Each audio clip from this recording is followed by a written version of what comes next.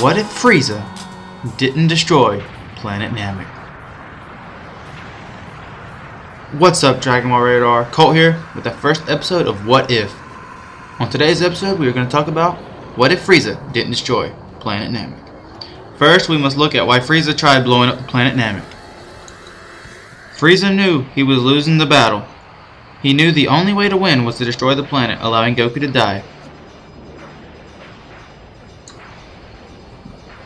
But let's say Goku put an end to Frieza before he got the chance to blow it up.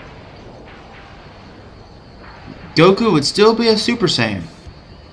But when they wished for all the people that were killed by Frieza back to life, they would all be back at Namek and would be no need for them to be wished to Earth. But here's where things get tricky. Vegeta would still be at Namek, and considering how Vegeta is at this point in the anime, he wouldn't want to go back to Earth unless it was for revenge. And Goku, Gohan, Bulma, and Piccolo would go back on the same ship that Goku came in on. This would mean Goku would not crash land on planet Yardrat, which also means Goku would not learn instant transmission. Once Goku and everybody got back to Earth, Trunks wouldn't be there to warn them about the androids because Vegeta would no longer be with Bulma. And the Z-Fighters would die, just like Trunks' timeline.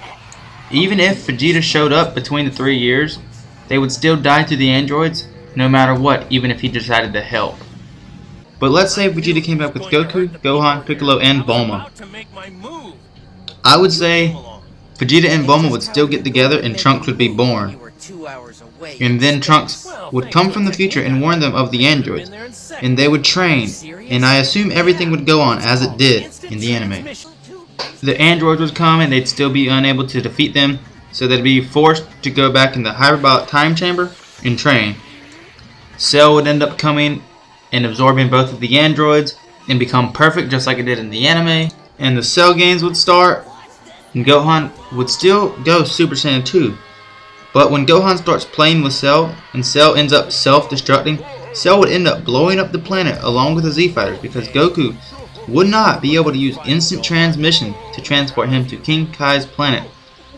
And after the explosion, Cell would remain alive as he did in the anime, thus being able to destroy the universe. Unless, of course, someone doesn't destroy him. Alright, that's it for this episode. I know it's a little short, but I feel like I covered everything that would happen in this scenario. But I hope you guys enjoyed it anyways. If you did enjoy it, please like the video and comment below on what scenario we should do next time. Be sure to subscribe for more content. Until then, I'll see you next Monday. Have a good one.